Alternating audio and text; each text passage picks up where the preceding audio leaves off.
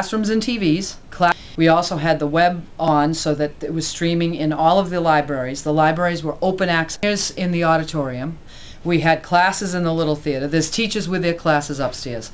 The key message was this: this is a national moment in time, and we didn't want anyone to miss it. I heard it in gym. They have a TV going on in gym, and I had gym third period, so I couldn't do it, so I just sat there and watched it throughout the whole period. And just people playing basketball, Obama, Obama. You know what I'm saying? I want to cry right now because it's something that is like not even just black people, but all people race that shed blood for this point. And I feel like it's something that's serious, and it means a lot to all of us. I've witnessed history right here. The first African-American president. All the stuff that Martin Luther King said, all that kind of stuff, it finally came true.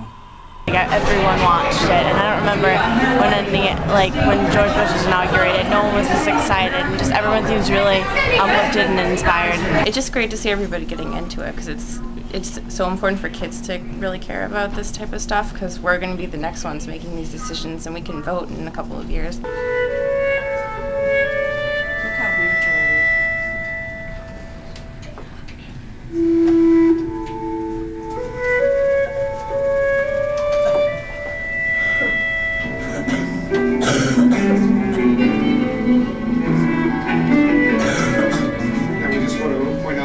It's now past noon Eastern here in Washington, D.C. They came in bounding with energy this morning. Some of them in the halls are saying, Obama, Obama, Obama. So it's very exciting for them, very exciting. I will execute the office of President to the United States faithfully. I'll execute faithfully the office of President of the United States faithfully. I will, to the best of my ability, and will to the best of my ability, preserve, protect, and defend the Constitution of the United States. Clouds and raging storms.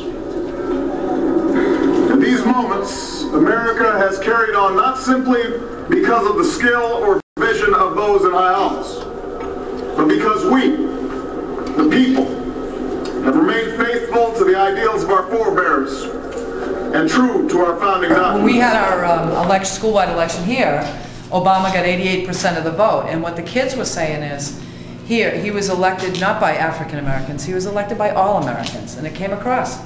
Pretty powerful day.